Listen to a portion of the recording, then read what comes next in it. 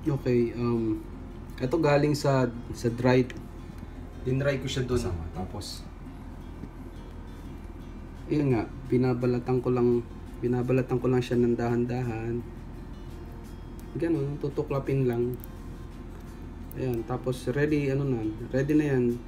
Ilagay sa tissue paper. Okay, let's do it another time.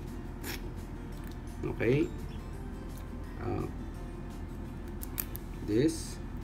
Mas madali siyang balatan pag medyo dry na. Ayan.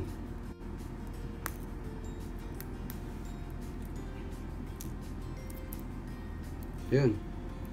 Tapos ilalagay na sa tissue.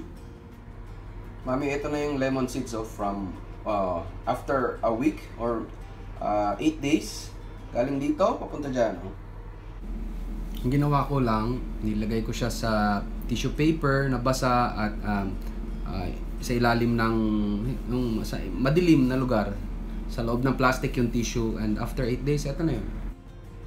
Yung iba nga, tumagos pa yung buto sa ilalim. Yung isa na to, tibay, no? May dahon na siya, sa dahon na malabas. Ayan.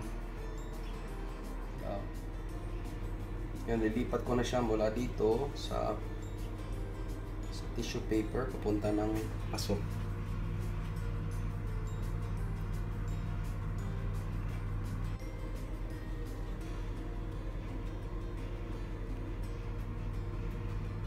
May kasama pang tissue.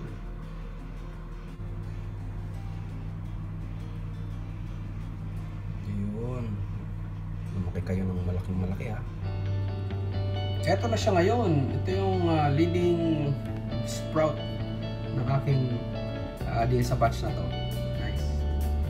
Ito yung isa pa, me. Pero natutuwa talaga ako dito. Yung ganyan. Sana tumubo siya ng malaki. Parang ornamental plant kami.